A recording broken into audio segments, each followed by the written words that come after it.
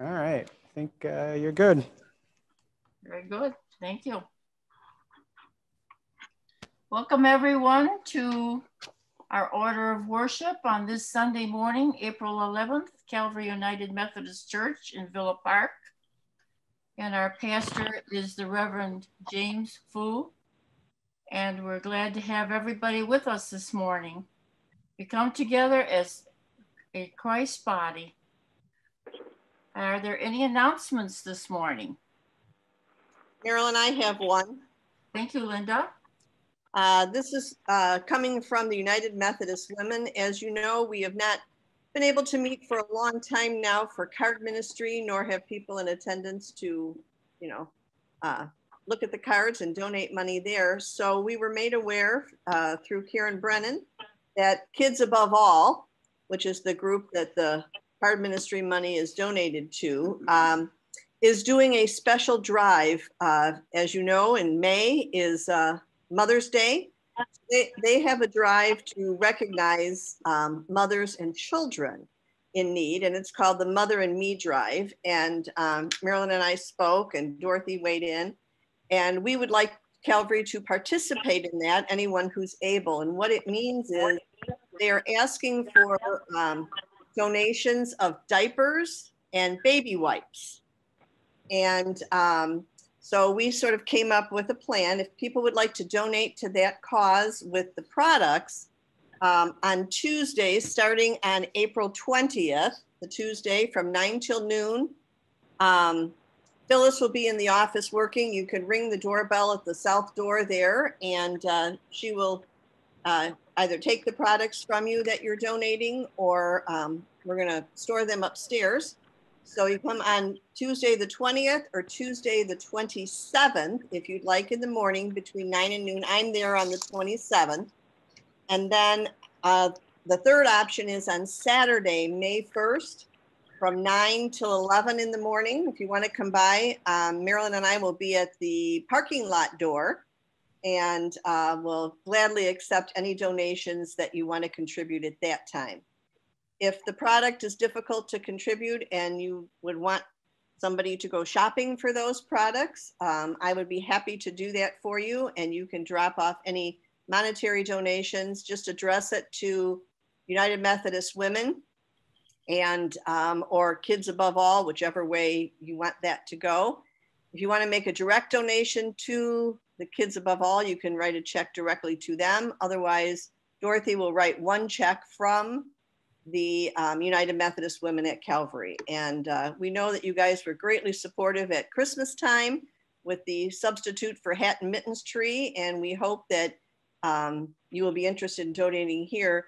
For families that are in need that have little babies, it's diapers are extremely expensive. If you've not looked at Pampers and Huggies and all of those brands in a while, they want any sizes, it doesn't matter, they need them all. And their idea is that, they want to help. Their statement was that we ask that you help us collect and donate diapers of all sizes and wipes so that our parents, caregivers, babies, and toddlers have the essentials they need for a happy and healthy start to their lives together. And, throughout the pandemic, it's been even tougher on these families, especially the young families. So if you can help in any way, United Methodist Women would appreciate that, and we'll be the vehicle to get your donations to Kids Above All. That's based up in Des Plaines. So thank you very much. Thank you, good job. As we know, that used to be called, the organization used to be called Child Serve. Correct. We've helped them out for a number of years. Thank you. Anyone else? Well, seeing no hands waving or urgency, we will continue with our worship, beginning with the call to worship. Come, Holy Spirit, fill the hearts of your faithful. And kindle in them the fire of your love. Send forth your Spirit, and they shall be created. and You will renew the face of the earth.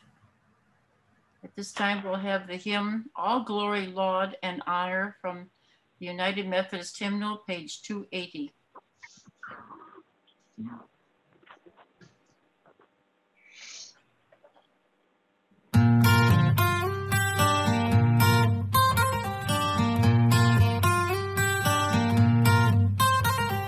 glory, loud and honor to you, Redeemer King, to whom the lips of children made sweet hosannas ring. You are the King of Israel and David's royal son. Now in the Lord's name coming, our King and blessed one.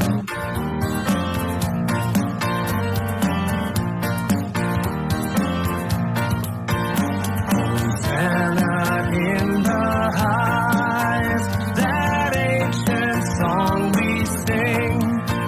For Christ is our Redeemer, the Lord of heaven, our King.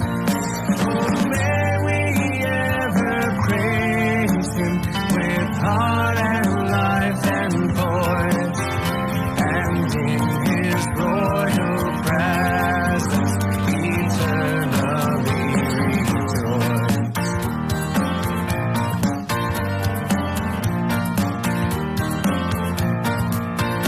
Redeemed, restored, forgiven through Jesus' precious blood.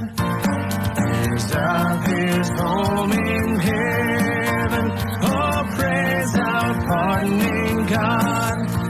Praise Him in tuneful measure, who gave His Son to die. Praise Him whose sevenfold treasures enrich and sanctify.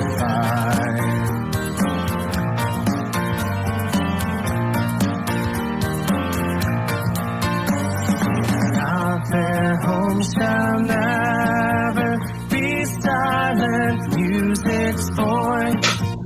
With heart and lips forever, we shall in God rejoice. The company of angels is praising you on high, and we with all creation in chorus make reply.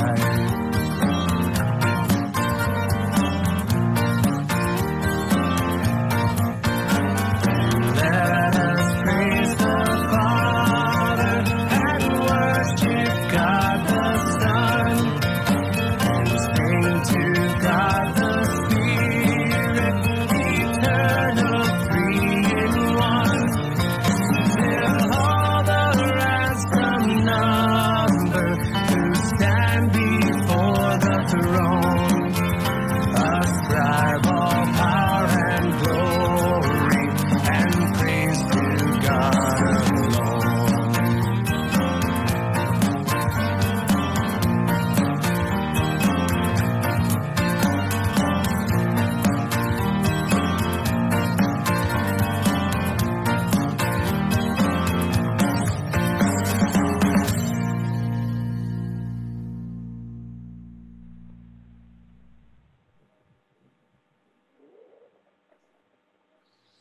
We're privileged this morning to have our affirmation of faith as part of our worship service.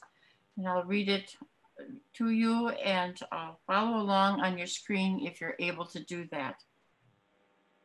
We belong to God, eternal and infinite, creator of all things and all that is to come.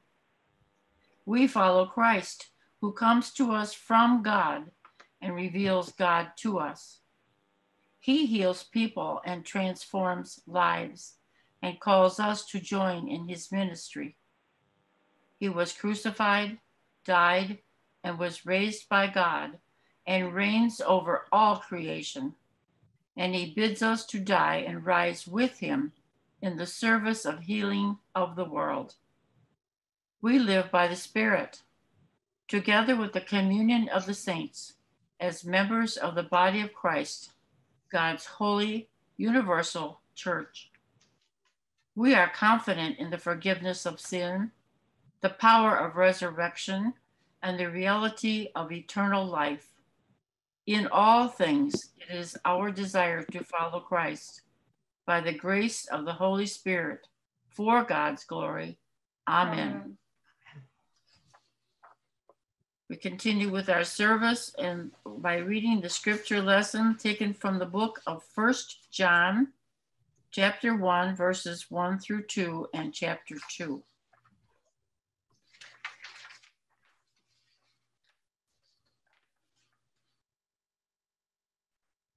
We declare to you what was from the beginning, what we have heard, what we have seen with our eyes, what we have looked at and touched with our hands concerning the word of life. This life was revealed, and we have seen it and testified to it and declare to you the eternal life that was with the Father and was revealed to us. We declare to you what we have seen and heard, so that you also may have fellowship with us. And truly our fellowship is with the Father and with his Son, Jesus Christ. We are writing these things so that our joy may be complete. This is the message we have heard from him and proclaimed to you, that God is light, and in him there is no darkness at all. If we say that we have fellowship with him while we are walking in darkness, we lie and do not do what is true. But if we walk in the light as he himself is in the light, we have fellowship with one another, and the blood of Jesus, his Son, cleanses us from all sin. If we say that we have no sin, we deceive ourselves, and the truth is not in us. If we confess our sins, he who is faithful and just will forgive us our sins and cleanse us from all unrighteousness. If we say that we have not sinned, we make him a liar, and his word is not in us. My little children, I'm writing these things to you so that you may not sin. But if anyone does sin, we have an advocate with the Father, Jesus Christ the righteous, and he is the atoning sacrifice for our sins, and not for ours only, but also for the sins of the whole world. The word of God for the people of God. Thanks be to God.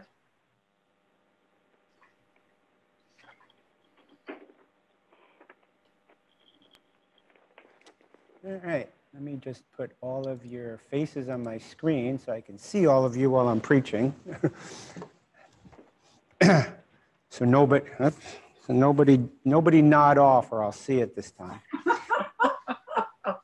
Actually, it's okay.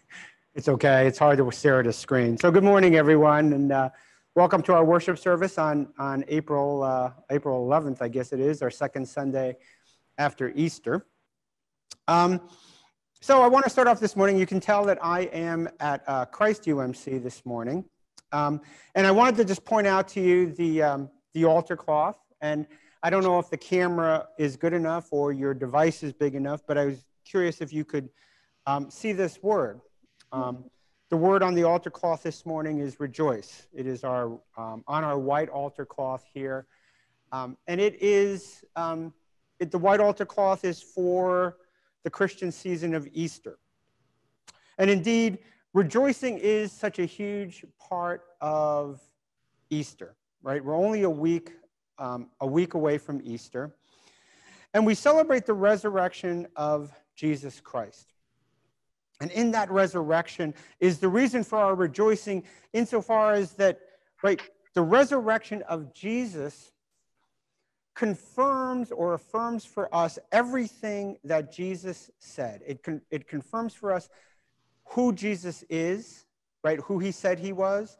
It confirms for us the teachings of Jesus, how Jesus taught about our relationship with God the Father, taught about how we are to treat other people, taught us the truth of the word.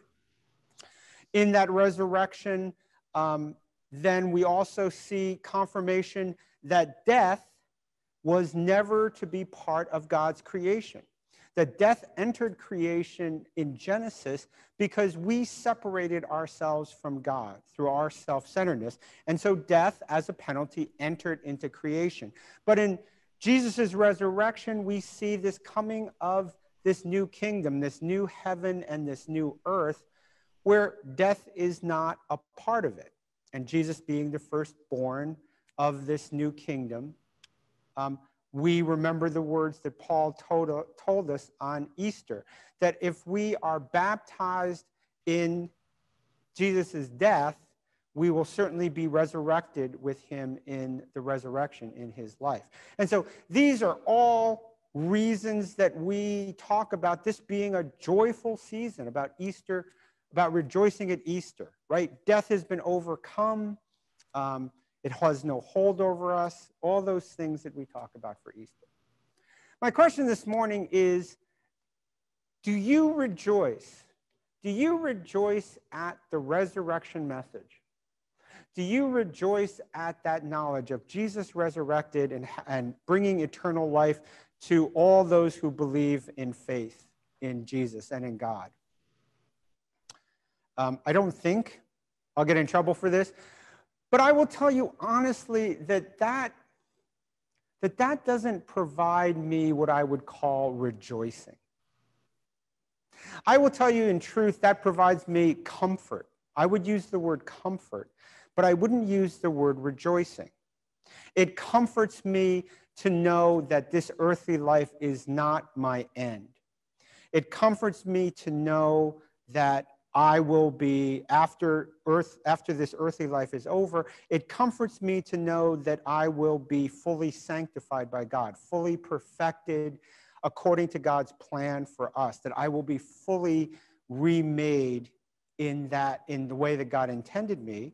It comforts me to know that I will be in God's presence in full communion with God and the Trinity. It comforts me to know that I would be reunited with the other faithful. But it doesn't, I will say that the emotion I experience at that information isn't rejoicing. And I don't know if that's what you would call it or that's how you feel it, but the word is comfort. Now, I do believe that when nearer to the end of my life here on earth, I do believe that knowledge will lead to rejoicing. I do believe that when I am looking at the end of my days, that knowing that I am going to heaven to be with God will give me reason to rejoice. So the reason that doesn't give me reason to rejoice right now, though, is, and I don't know about you, but the reason it doesn't give me reason to rejoice is because, frankly, I don't think about my death every day. I don't wake up in the morning thinking about eternal life, and I don't wake up every morning thinking about how thankful I am for the resurrection. I am thankful for the resurrection, don't get me wrong, but it isn't the thing that I think about every morning when I wake up. And I don't know about the rest of you, but I would dare say that most of you probably do not think about that when you wake up in the morning. What I do think about when I wake up in the morning is I think about what needs to be done that morning. What am I going to do? How am I going to spend my time, my day? Am I going to work? Am I going to work out? Am I going to spend time with my family?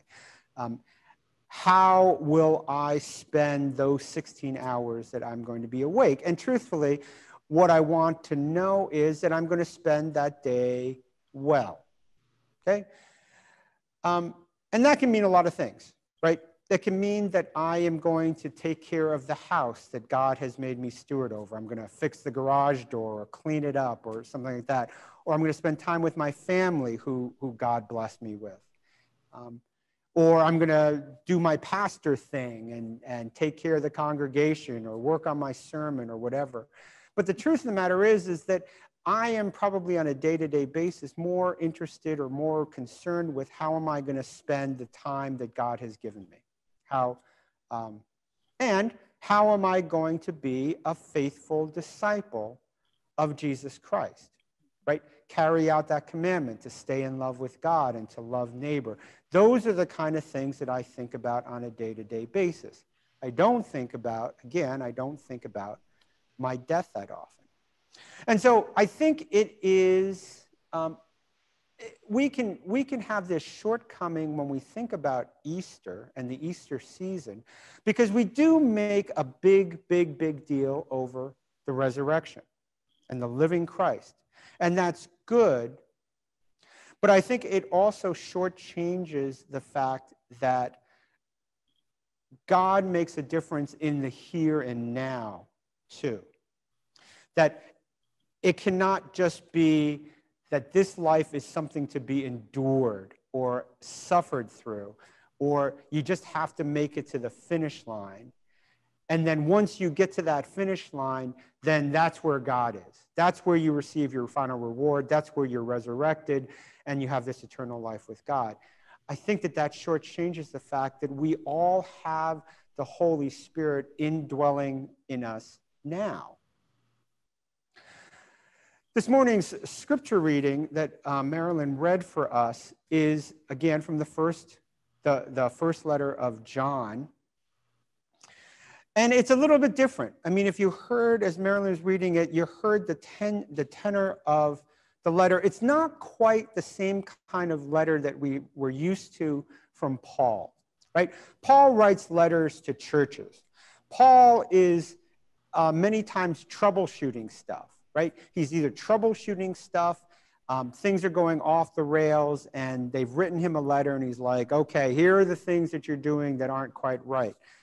Or he's writing a letter to espouse doctrine. You know, what is the correct beliefs that we have, because you're falling too much into Roman God thinking or too much into Jewish thinking, and you haven't really claimed the Christian faith, right?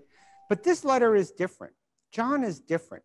No, it's different, first off, because it starts off with the word we, right? There seems to be a collective set of people writing this letter to people. And so what scholarship tells us, what scholarship believes about 1 John, is that it is a letter from a group of teachers, people that are teaching the faith, and that letter is going to people that are their students or are disciples of theirs. And these teachers, in fact, are disciples of the Apostle John. And that's why this letter gets its title from 1 John, okay? But the tenor, the tone of the letter is different. And what specifically, if you have your Bible or you have the scripture in front of you from the order of worship,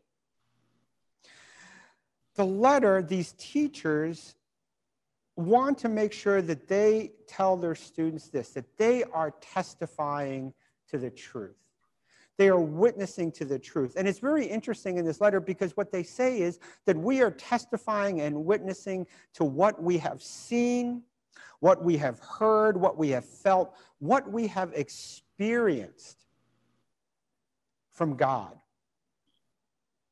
The best guess in this letter is that this letter comes from around 100 AD, which would put it about 60 to 70 years after the crucifixion. So it is, in some sense, somewhat unlikely that these teachers are talking about witnessing and attesting to the actual resurrection, okay? Rather, they are probably testifying to what they have seen and heard as disciples of Jesus Christ, as followers of Jesus Christ after that time. So what are they testifying to? The fact that we are all baptized, all faithful in our following of Jesus Christ, means that we have received this gift of the Holy Spirit. We have been given a different set of eyes. We have eyes that are informed by God. We have ears that have been trained by God. We have emotions and feelings and souls that have all been incorporated into the body of Christ. And so what these teachers say is one of their joys is that in sharing this witness, in testifying to this witness, okay, and what they've seen and heard, is that their joy is that they are welcoming their students into this fellowship. into this body of Christ. And it reminds me of this congregation, right? When I hear your stories about this congregation, many of you have been members of this congregation since childhood. Some of you have joined later, whether you've moved in this area or whatever, but all of you at some point have entered up into membership into this body of Christ, into this congregation in Villa Park. And what that means is that we have all journeyed together. We've journeyed together in the joys of going to Sunday school together or joining United Methodist Youth, the fellowship, UMF, well, whatever it is. We have journeyed together in the joys and in graduations, in our children being born or our grandchildren being born. And we've also journeyed in the struggles of life. Struggles of life where we've lost loved ones, or we've struggled with the loss of a job, or through divorce, or the loss of parents, or children, or unfortunately maybe children or grandchildren. But this community has journeyed together in that life. But one of the most important things I think that comes from this faith is that we journey together as we grow in our faith too. We come together, and this I think is one of the things that the teachers are talking about here in 1 John, is we journey together as we become more and more made in the image of the likeness of Christ. We journey together, learning together and growing together in our faith. And as we live together and grow together and love is sort of manifest in us, that becomes our witness. That becomes what we see. That becomes what we feel and what we touch and what we start to testify to. So when I get up every day and when you get up every day, there is another opportunity there to be Christ-like. There's another opportunity to recognize that we are stewards over all the material possessions that we have been given. There's another opportunity to recognize that even time, how we spend our day, is we are made stewards over that time, and we can use that in service to God.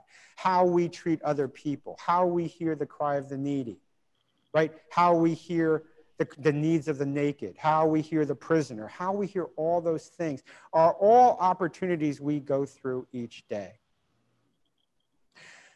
And informed by the Holy Spirit, we get to see those things, and we have the opportunities to act on God's mission, to be Christ's hands and feet in that time. The question is how we respond to that. To me, that is an interesting thing about being able to rejoice in my day-to-day existence, right? Whereas resurrection and eternal life is something that is a little bit off in the distance, right? Being part of this community and learning what the teachers in John are talking about, learning that as we journey in a community, that we are journeying as forgiven people, that is what this death and resurrection of Jesus did, is that it paid the penalty for death, and now we are forgiven. It means that we're forgiven when we don't always do it quite right.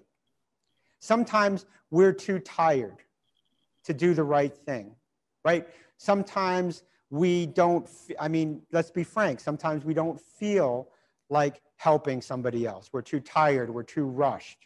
Right? Sometimes we have other things on our agenda. Sometimes we snap at somebody. We say an unkind word. We do those things that sometimes we're not as proud of, right? And we don't show that image of Christ. We don't love Christ and God the way we should. But what the scripture says here is that we have a great advocate in Jesus Christ. That not only did Jesus reconcile us to God on that first Easter morning, but Jesus continues to reconcile us to God, right? There is an attitude of repentance in this community, in our community. There is an attitude of repentance to recognize that sometimes we don't get it right. but that when we do that and we come to Jesus, we are forgiven. We are forgiven, and then we can continue to move on. We can continue to move on and be that presence of God in this world. So to me, on an everyday data basis, that is a reason to rejoice. It is a reason to rejoice because I don't have to go back every day and feel bad about how I failed the previous day. It means that I don't have to dwell on how I still fall short of all the things that I should do, whether I prayed enough, read scripture enough, any of those things. Because every day God is renewing us. Through Jesus Christ is forgiving me and renewing me through that repentance. And it means now that my joy can be being part of that community. My joy can be having a new day full of potential to live for God's mission and God's purpose. It means that my joy is that I'm empowered to be an ambassador for Christ. It means, that's what it means for each and every one of us here. Is it as we all have journeyed as a congregation, that's what the things we've learned. We've learned that there is love. There's God's love and there's human love. We've learned that there is grace, that there is forgiveness. We've learned to be better people. We've grown to be better people in God's love through the Holy Spirit. We've learned over time, over those struggles, over those trials, tribulations, and joys, we've learned to become the body of Christ. And that's what the writer in John talks about. The writer in John talks about his joy being that not only are we in community and fellowship with each other, but we are actually in community and fellowship with God the Father and with Jesus Christ. That is, if you think about it for a second, that is incredible. That we are in communion and community with our Creator, our Maker, the creator of the universe, the creator of time and space. We are in community there. What should we do with that? What could we do with that? What can we do knowing that that is the power that we have in us? And how we live our life, okay? So there is witness. Witness ends up being a scary question. The writers in John are talking about their witness, right? There's a portion of church history where witness meant grabbing your soapbox, heading to the corner of Villa Park, getting on top of your soapbox and preaching the gospel message. But now is a different time. And I think that as empowered, beloved, reconciled people to God, our witness has to be different because the times have changed. Our witness has to be how we live our lives.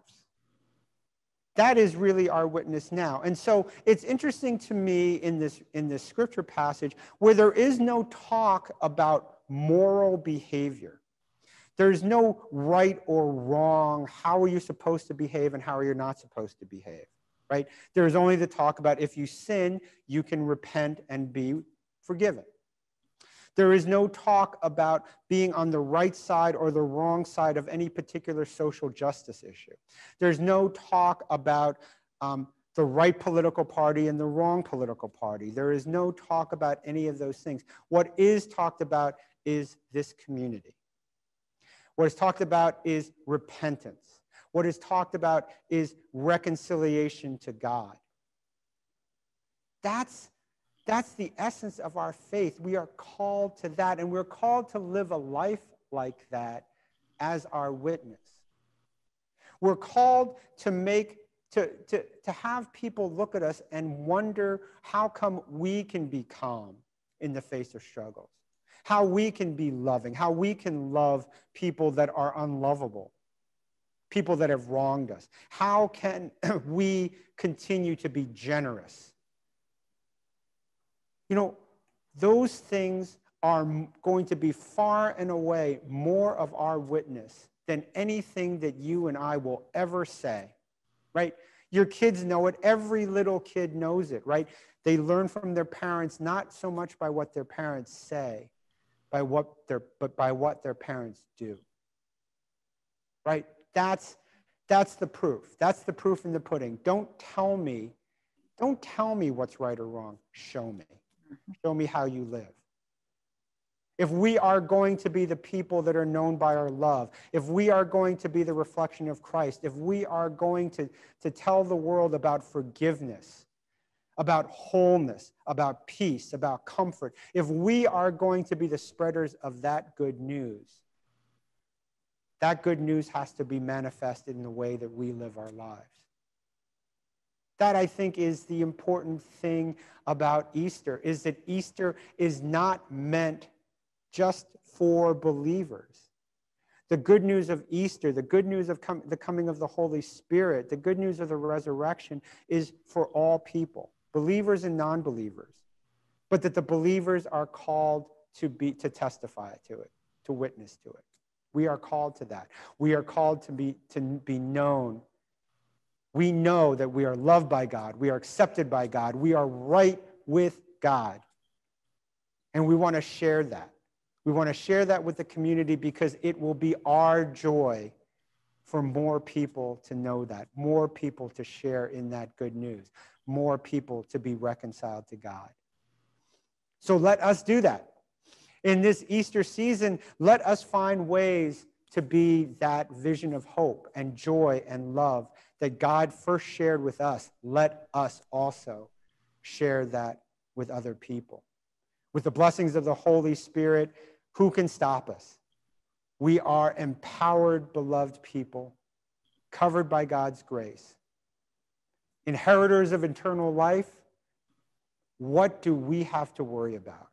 Let us go out, show God's love. Love God, love our neighbor, and spread that to our communities and our families. Amen. Amen.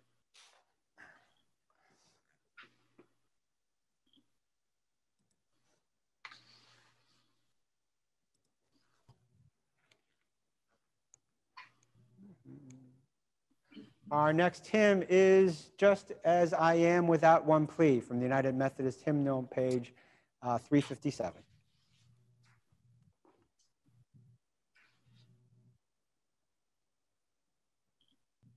Just as I am without one plea, but that thy blood was shed for me, and that thou didst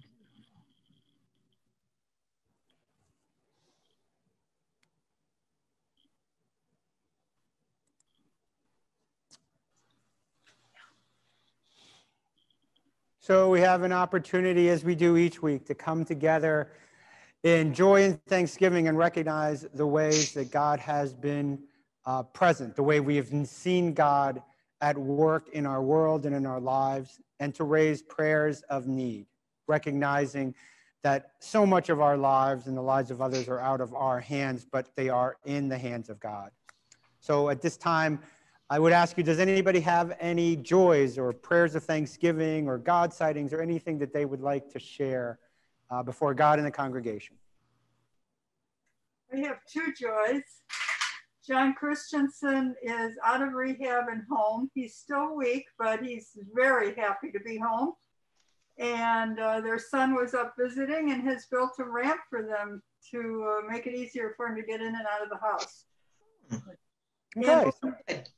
Okay, thanks be to God. We are thankful that John is home, is back home recuperating. I'm sure we share in his joy of being there. And then what was the second joy? The second joy is Monine had successful cataract surgery this past week. Oh, okay. So thanks be to God for Mooney getting her cataract surgery. We're thankful to God that surgery was successful and that she is recuperating. And we pray for the success of that her vision will be clear. So we're thankful to God for all of that. I have a joy to share. I was able to visit my grandchildren after a year and a half, and I took them to an Easter service, which was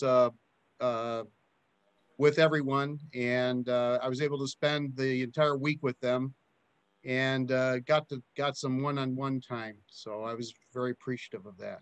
All right. Well, we are thankful for Mark's opportunity to go back in New Jersey, right? Right. Right. So travel to New Jersey in the midst of everything that's been happening, but after a year and a half, finally being able to visit the grandkids and attend Easter worship service with them and to spend time with them. We are so thankful to God for that blessing and for that reconnection. So thanks be to God that you had the opportunity to do that. Other joys today?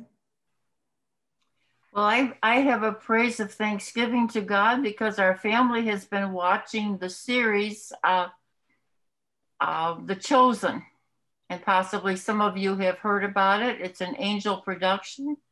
They're striving to stay true to the word of Scripture, and it's about Jesus and his calling of the disciples, and it's really well acted and well done. I'm praying that they keep the money coming in so that they can get the series to completion through 7 series. So it would be wonderful. I highly, highly recommend it. And I've talked with Linda about it. Linda Nystrom and Phyllis. So I would encourage you to get it, stream it. And I don't know how to do all that stuff, but it's worth the effort. Okay. Well, we're thankful for that. It's called The Chosen.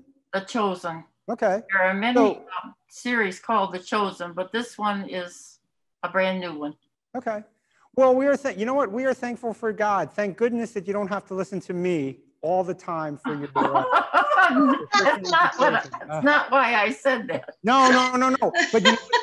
But really, if you think about this, we have such a blessing from God that there's so many different ways to hear the message and retell these stories, especially in this day of technology where you've got streaming and TV and all these things. Like before Easter, before Good Friday, I watched The Passion of the Christ, because that's something that I do to remind myself of what happened that week. But what a blessing that we can all hear these stories in different ways and connect to God in those different fashions. And so thanks be to God. We pray blessings on that. If any of you see it, that'd be awesome. And then we should, so is it a series? Like it's a— Yes, it's a series, and they've only completed, I think, the first one, which is probably 6 or 8 sessions. Well, maybe when we're back to so what's still on our list? We have Patchkey Day, and now we have like a movie series night. So once we get back into, or we can do both together. We can do movie night and patch game. It would be great, and we could have a discussion afterward. It would be a wonderful teaching tool. Yep. Okay. It's well, thanks be to God for that. punchki. How do you Thank say you. it? Sorry. How do you say it? Punchki. Punchki. Punchki. Punchki. You know, gotta get it right. Punchki. Like punch. Punch you. All right. I'll keep working on it. I never really got the pronunciation right. So we don't Try spelling it. like Mark, you've never seen anything. You've never seen that in New Jersey, right? No. What's that? Punchkis? No. Yeah. No, they got pork roll though. Right. Yeah. Right. So I never encountered this word when I was growing up. So I don't really know how to pronounce it. So just that's my justification on it. Okay, we'll give you a pass until next Easter. Thank you. Well, I'll just point at it and be like That thing. Polish donut. What other joys today? How about prayers of concern? I have a concern. Yeah. I have been diagnosed with a spot on my lung. This Irishman has got a spot on her lung. Oh. And I had a PET scan on Friday, so I'm waiting for results. And I don't know what they're going to do or what they think they're going to do, but it's there. It has been growing, and it needs to be taken care of. Okay. So we want to lift up in prayer Alice for this medical condition.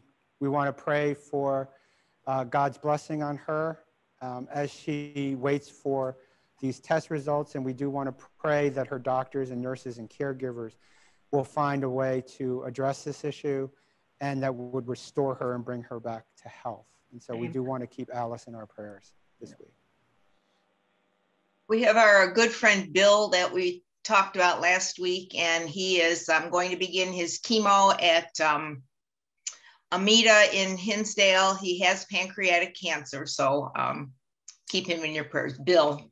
So we want to lift up as well Bill in our prayers for God's healing as he goes into his treatment for pancreatic cancer. We do want to keep him in our prayers and his family as well. Other prayers of concern? May I bring up another joy? Sure. Neighbors of Calvary, Jim and his family have planted new flowers by our church sign. Oh, isn't that nice? So, How nice. yeah. Wow, we're thankful. Yeah, that's awesome. We're thankful to God for Jim and his wife for planting those and bringing some joy into our church property. That's awesome. So thanks be to God for that. Anything else, joys or concerns? Okay.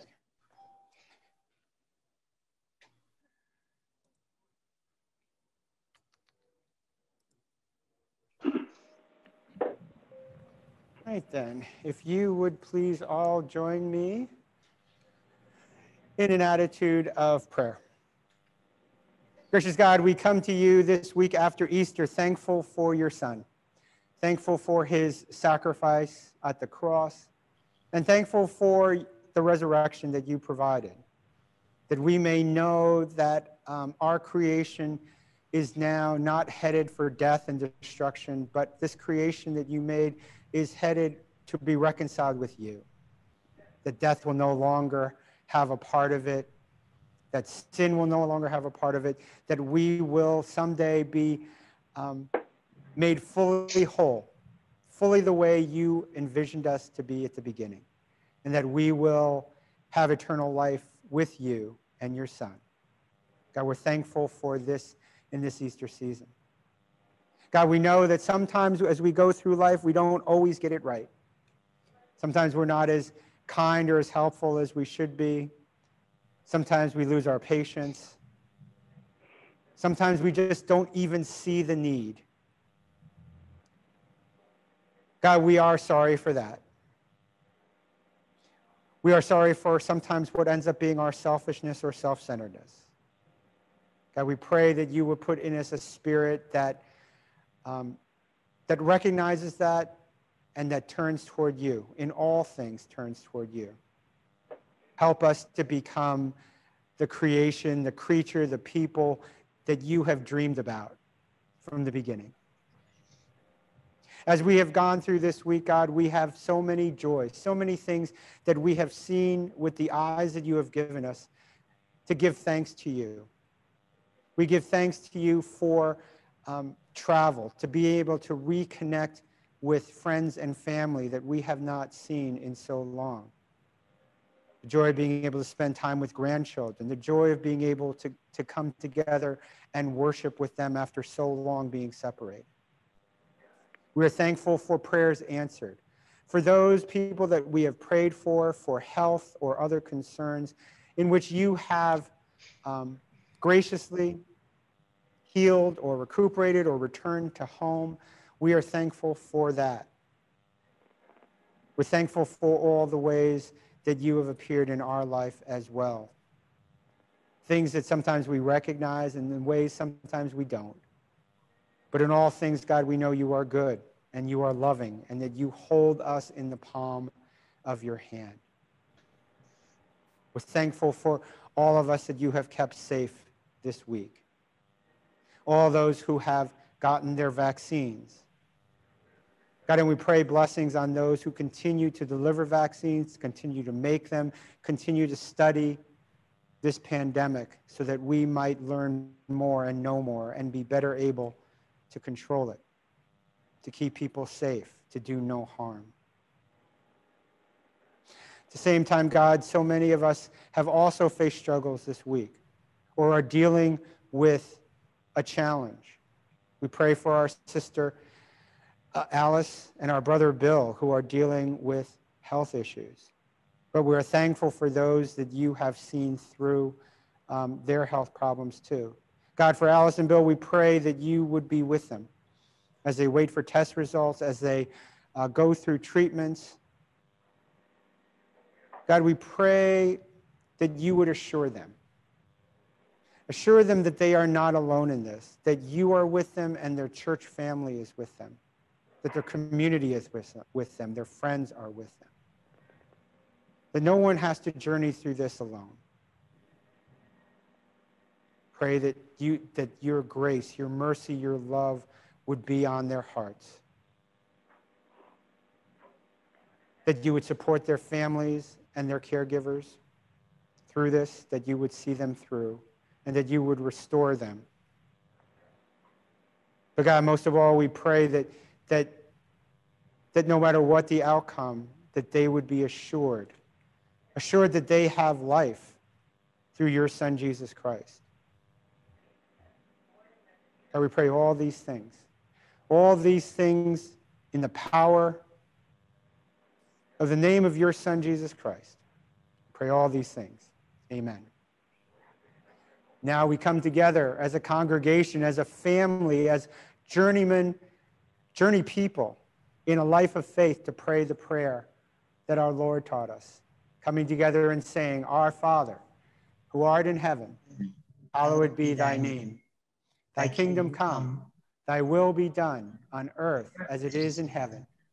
Give us this day our daily bread, and forgive us our trespasses, as we forgive those who trespass against us. And lead us not into temptation, but deliver us from evil. For thine is the kingdom, and the power, and the glory forever. Amen. Our final hymn this morning is Are We Yet Alive, from the United Methodist Hymnal, number 553.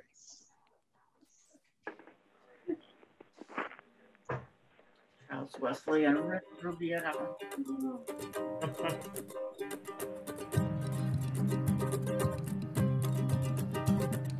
Are we yet alive, choosing each other's face?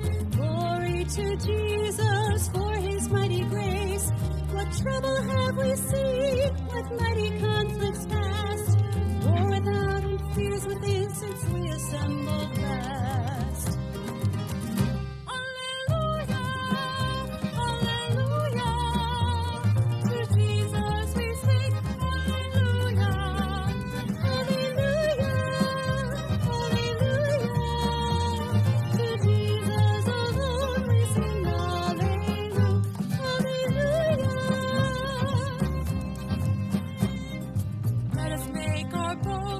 of God's redeeming power, saved to the uttermost, till we can sin no more.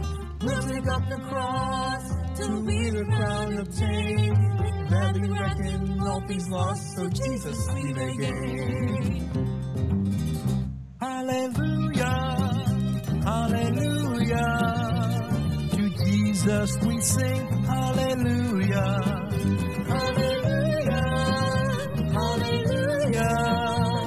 To Jesus alone we sing, hallelujah, hallelujah. Are we yet alive to see each other's face? Are we yet alive to see another day? Yes, we are alive, and it is all by grace to have the realm of God appear here in every place. Hallelujah, hallelujah. To Jesus we sing, hallelujah, hallelujah, hallelujah. To Jesus alone we sing, hallelujah, hallelujah.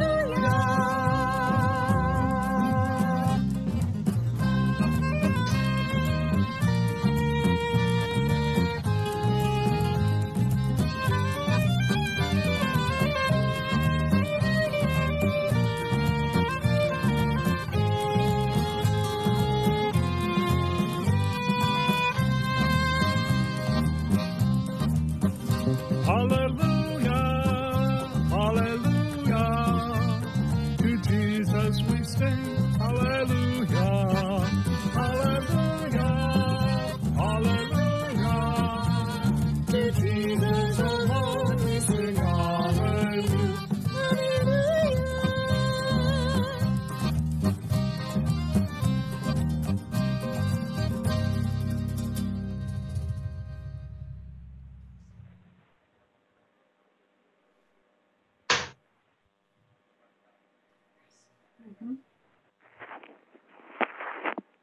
Now, as we conclude our worship service this morning, let us leave this place with this blessing. The Lord bless you and keep you. The Lord make his face shine upon you and be gracious to you. The Lord lift up his countenance upon you and give you peace. Amen. Amen.